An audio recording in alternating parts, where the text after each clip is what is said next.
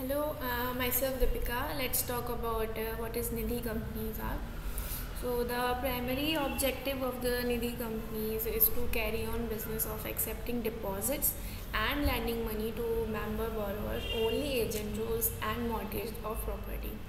For over a century, Nidhi companies have been promoting the objective of cultivating the habit of debt and saving among its members. And Nidhi companies are allowed to take deposit from its members and lend to its members only.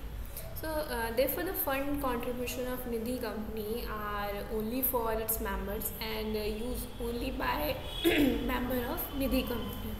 So, in recognition of the fact that Nidhi company dealt with their member only, RBI has exempted the Nidhi companies from provisions and direction applicable to NBFCs. So, a minimum of 7 members and 3 directors are required to incorporate a Nidhi company, and the name of Nidhi company shall have the last word as Nidhi Limited as per of its name. Now let's talk about the features of Nidhi company. First is a separate legal entity. A Nidhi company is a separate legal entity from the person forming it.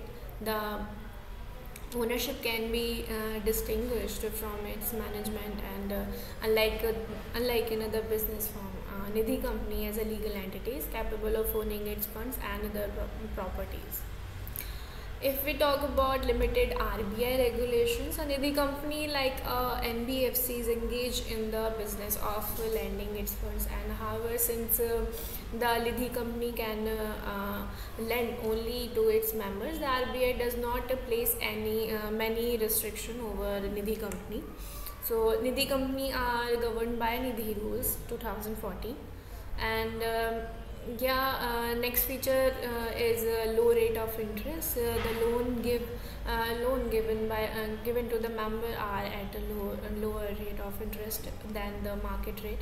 So this brings greater saving to the member, and further it is an easy way of borrowing for our member rather than going through the banking channels.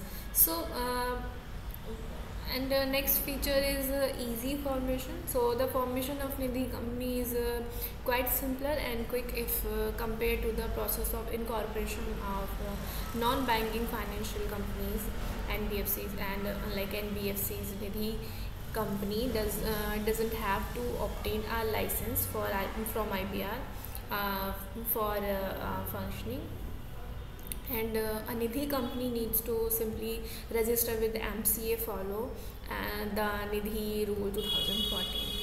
So it also help in generalizing small savings. So the main aim of Nidhi companies is to promote the habit of saving and thrift among a lower and middle section of the society. So their small section of the population contribute to the funds and avail credit from Nidhi companies. And Nidhi companies over a century has helped its members in working towards a bright future. So now next feature is no outside intervention, and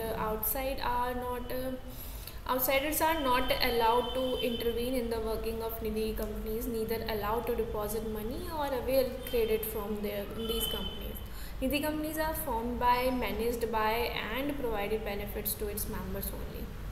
So hence, due to less outsider intervention, the RBI also does not places much restriction over the working of a Nidhi company.